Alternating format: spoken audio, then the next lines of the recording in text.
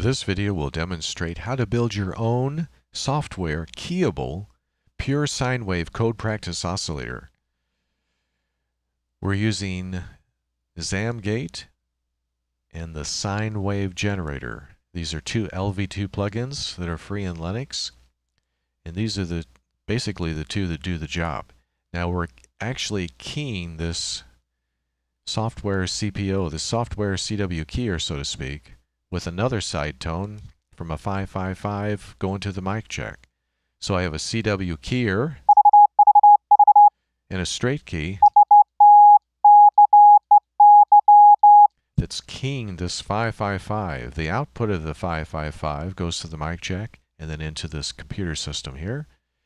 Now the 555 sounds pretty harsh. I'll let you hear what that sounds like. So by itself it doesn't make the greatest code practice oscillator.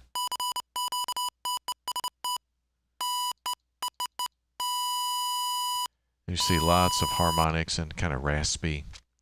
So instead of trying to do something with it by itself and filter all the harmonics out, all we do is use it to key a pure sine wave oscillator.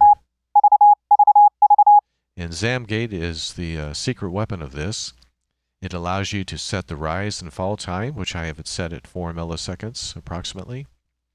And this threshold setting determines how wide or narrow the CW element is. So this helps you to control the weight, so you can adjust it to your preference so that you can get lighter or heavier keying, or keep it the same as the original CW keyer that you were using has it. So you can just dial this in by ear. So let me show you what this sounds like. I'll send some dits and then make it wider.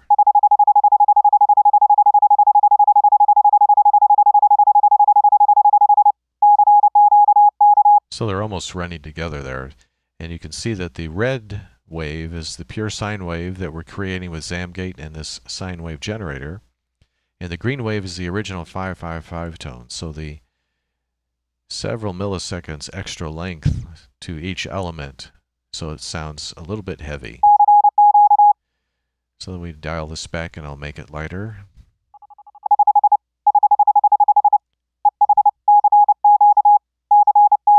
So that's a little bit light, and you can see that it trimmed off a little bit of it. So we had it about 14.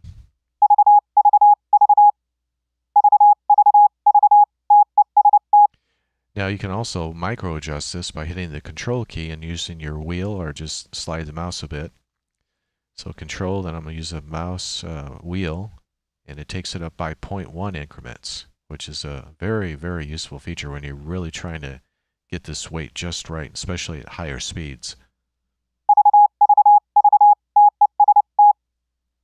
So ZamGate is just extremely useful for this function and creating this Morse code oscillator. And the pure sine wave generator is a pretty standard with most of the Linux operation systems, so it may already be easily in your system already, or it's easily downloaded using your package manager.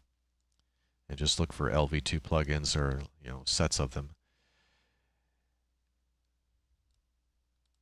So the basic flow again is the 555 comes into the mic jack, goes to channel 2 of the gate.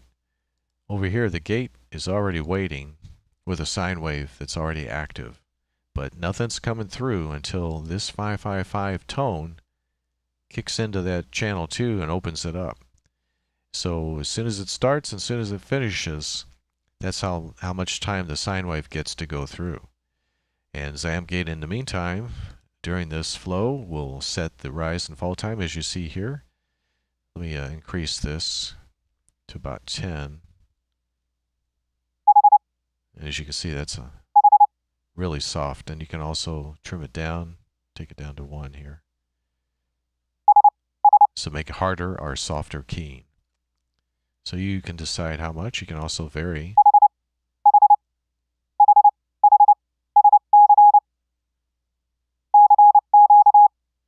So it doesn't have to be the same. You just determine that yourself according to how you like it to sound.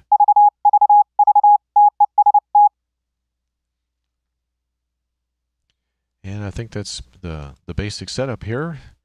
This makes for a pretty straightforward way to take an otherwise unusable sidetone by itself and to create a near perfect one using this Pure Sine Wave generator and ZamGate. Thanks for watching.